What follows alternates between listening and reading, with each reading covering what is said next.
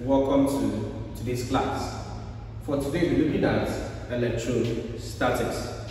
Now let's start with a brief definition. By definition, the term there is electrostatics, right?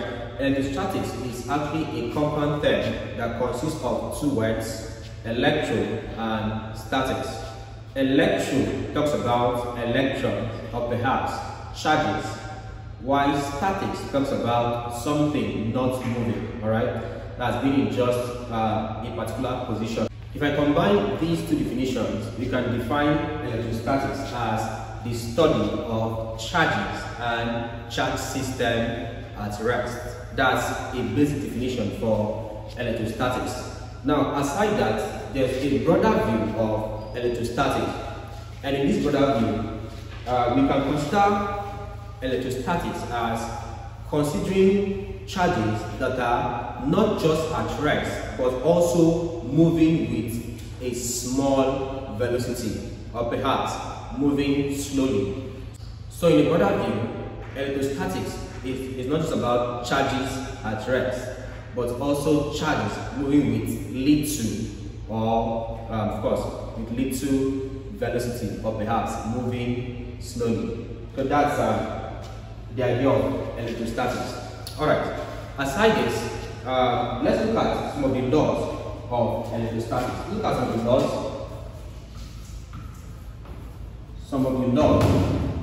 Of electrostatics. So basically there are two laws of electrostatics. The first law states that like charges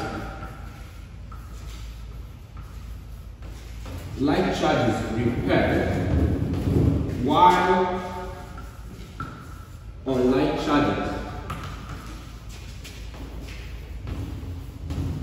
attract.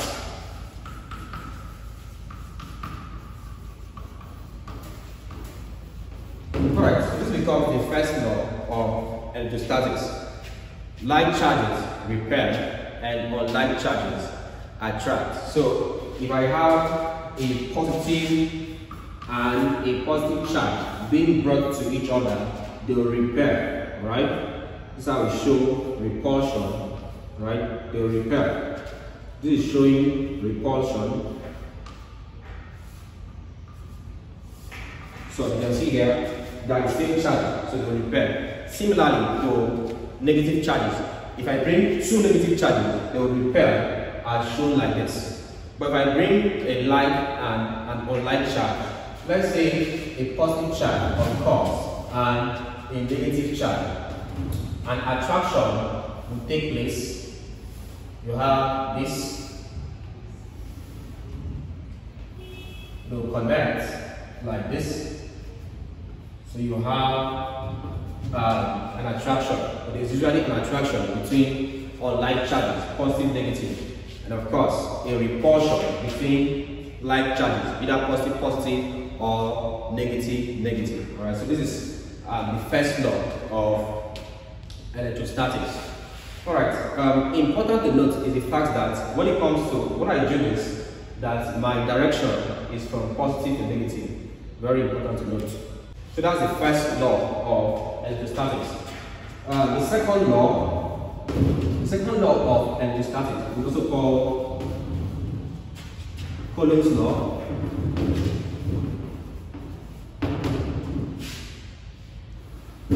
Second law of electrostatics is also known as Coulomb's law.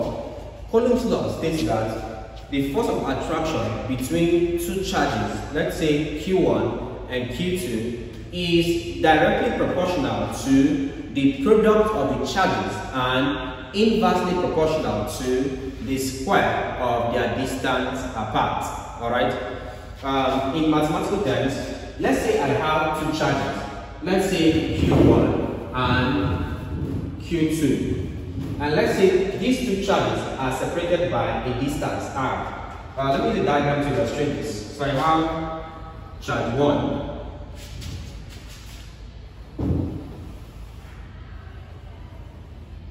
So I have charge Q1 and charge Q2 here and here. This becomes R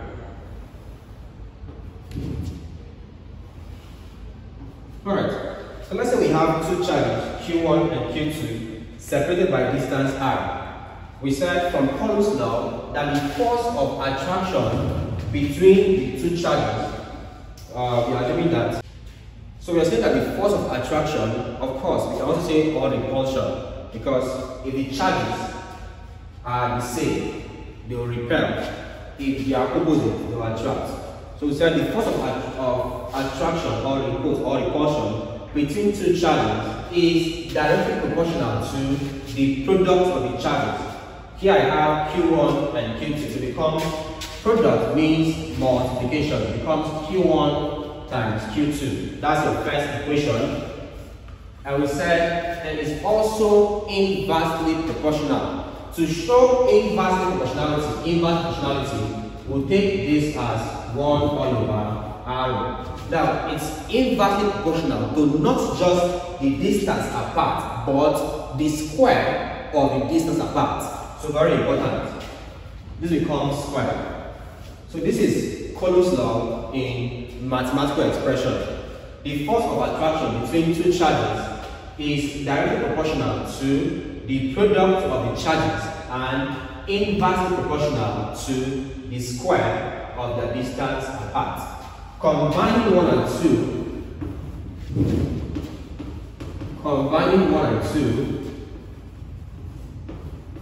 if I combine 1 and 2, I have that F is directly proportional to Q1, Q2. Q1, Q2 means Q1 times Q2, and inverse proportional to R squared. So I have this.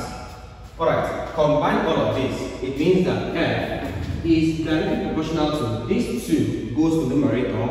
That gives you Q1, Q2 all over. This one here gives you R squared. So I have this. And of course, again,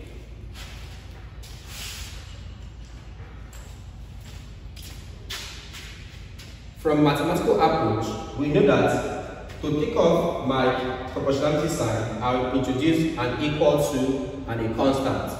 So in this case, F, this will now be replaced by an equal to and a constant. The constant in this case is K. So K, Q1, Q2 all over R squared.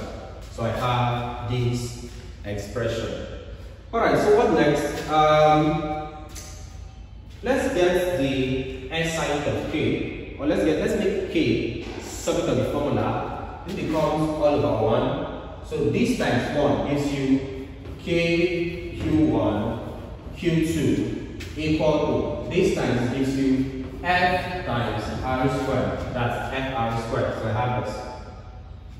To make K subject, divide here by Q1, Q2, divide here by Q1, Q2. From here we have that K, this cancels this cancels this, is equal to F R squared all over Q1, Q2. Alright, let's get the SI unit of the constant K.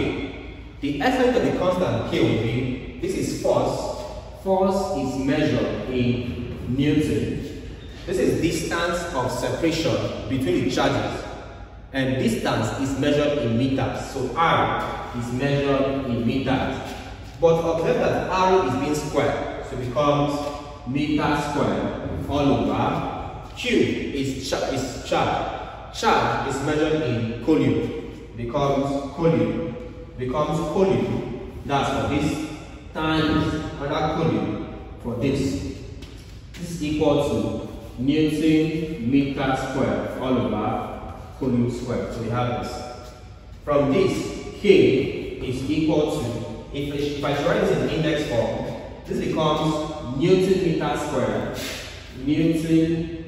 meter squared times 1 all over Coulomb squared. You see correct? Because Newton meter squared times 1 gives you Newton meter squared all over Coulomb squared. This in index form becomes Newton meter squared. And then this. So hence, the SI unit for the constant of proportionality is Newton meter squared per Coulomb squared. Now that's what to note. Also note that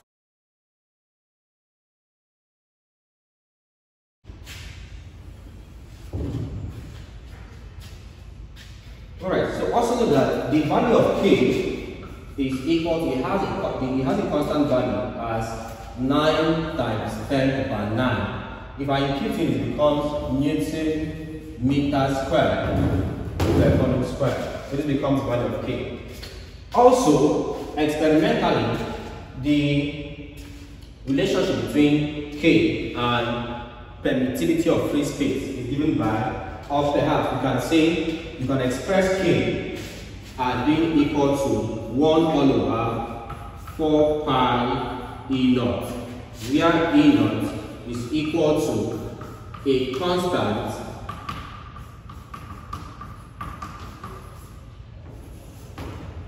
of proportionality called permittivity of free space. So you have it. So K is equal to 1, that means K is equal to 1 over 4 pi E naught, and the value is 9 times 10 to the power 9 Newton meter square per Coulomb square. Alright, so having said this, if I should write this equation now in terms of this, it means that F is equal to K Q1 Q2 all over R squared. That's equal to, or K, we said K itself, or perhaps to simplify it, shift K out of this, it becomes K times Q1 Q2 all over R squared. We said K is 1 over 4 pi E naught. So F is now equal to K 1 all over 4 pi E naught. So K times Q1 Q2 all over R squared.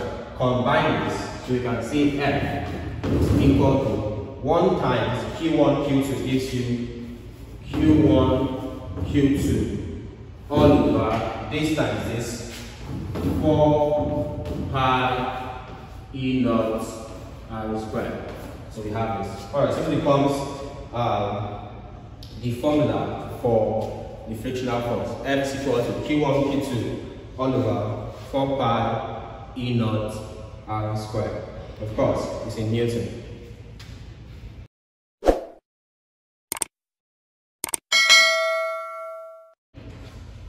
So let's look at some sample problems on electrostatics from what we've done so far. The first one says, the force of attraction between two charges Q1 and Q2 separated by distance 2r is given by dash. Alright, let's get this done. So the solution,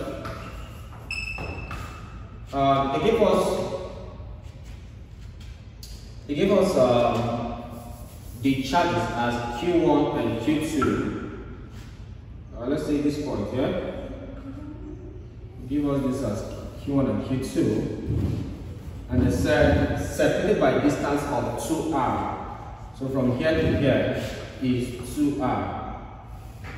So find the expression for the force of attraction between these two charges. Well, it's simple enough. We say F is equal to K times product of charges Q1, Q2 all over square of distance apart.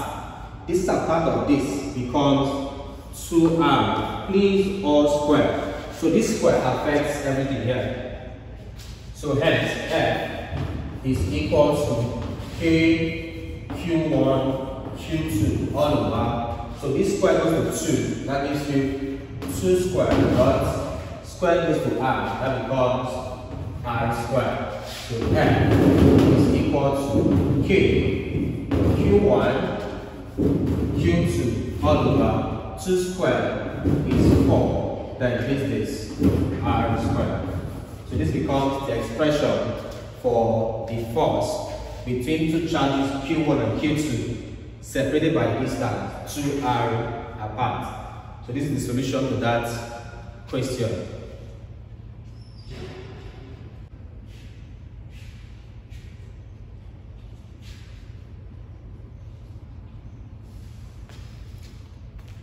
This question says the ratio of electrostatic force Fe to gravitational force Fg between two protons each of charge E and mass m at a distance d is dash. How do we get this done? Now, before you solve this, consider something here. Two things have been given there. Number one, electrostatic force, that's Fe, is set for two protons of charge E. So that would be K. Yes, hold on. How far now? K, my first charge should be E. My second charge should also be E. So K, Q1, Q2, all over. They said the distance apart here,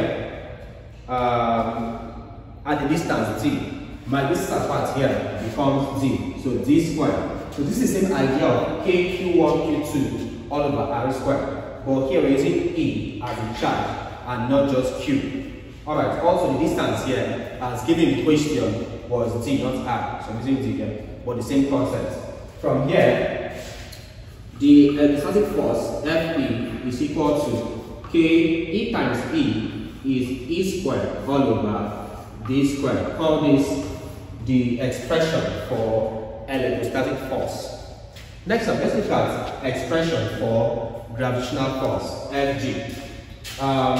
Fg is equal to, now we said for gravitational force, which we've dealt with previously, we said this one deals with masses, alright? So it becomes G of M1, M2 all over R squared. This is from gravitational law of attraction between two masses. Right, so this is the formula. It's very similar to electrostatic force, but the difference is that for electrostatic force, it talks about charges, while this one talks about masses. For electrostatic force, you have K as a constant. For this, we have G as a constant.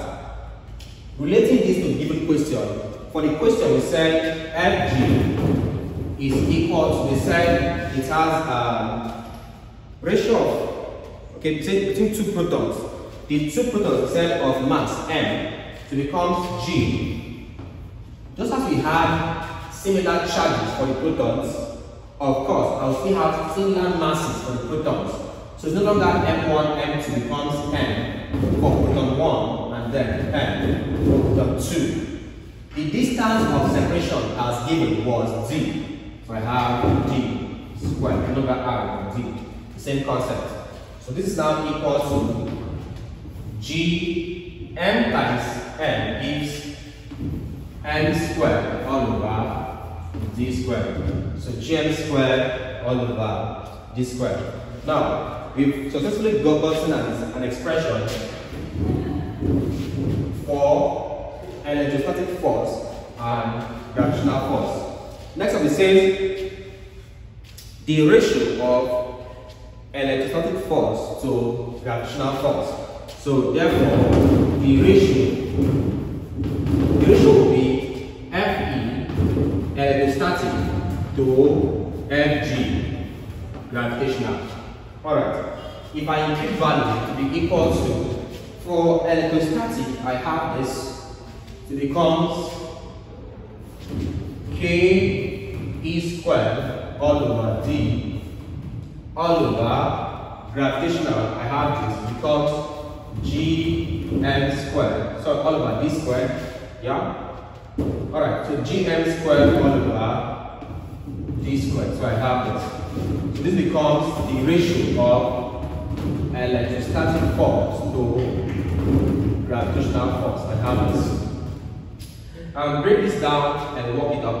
So this can still, to simplify it, we can write this as saying this is equal to K E squared all over D squared divided by this one here, G M squared all over D squared. This will now be equal to K E squared all over D squared. Change here to multiplication and invert. This is how you solve fractions. or division of fraction. We said change the division sign to multiplication, and of course invert this. So that's how you solve this. It becomes d squared all over gm squared. From here, this will cancel this. So that's equal to k e squared all over gm squared. Of course, this is charge. It cannot cancel mass, so they can't cancel. This is k, it cannot cancel g. They can't cancel. So this becomes the ratio of the electrostatic force to the gravitational force. So this is how you solve this particular question. So let's try yet another example on electrostatics.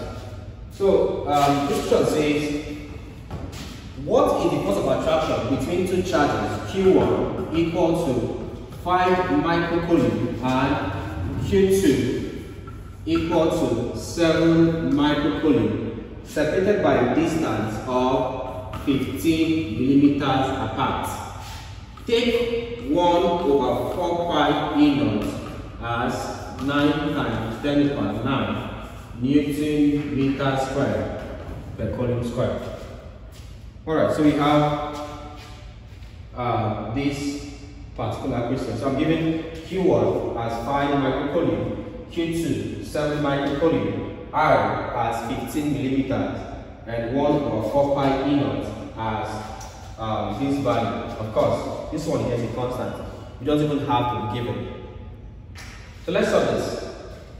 So recall that we said from Coulomb's law, F is equal to K Q1 Q2 all over R squared. My first task will be to do my conversion, and my conversion Q1 we said is 5 microcoulomb. That's equal to micro is times 10 to the power minus 6 coulomb. That's the first one. Q2 is equal to 7 microcoulomb. That's equal to micro is 10 to the power minus 6 coulomb. Next up, R. So R is equal to 15 millimeter. Convert this to meters, divide by 1000, that becomes 15 all over 1000. That's equal to 0.015 meter. So this is value of R in meters, 0.015 meters. Alright, so therefore F is now equal to K. The value of K we said is, okay, writing this expression in terms of this, we said is equal to Q1 Q2 all over 4πe0 R squared, as we already discussed. This is now equal to this value. To make things clearer, we can say this one is equal to 1/4πe0 times Q1 Q2 all over R squared. So get this done. This is equal to, this value is 9 times 10 to the power 9. That's this value times Q1 Q2. That becomes 5. Q1 is 5 times 10 to the power minus 6. Q2 is 7 times 10 to the power minus 6. Q1 Q2, this all over R squared. R is 0.015 R squared. Alright, so at this point, F is equal to, so I'll just get the calculator and punch my answer.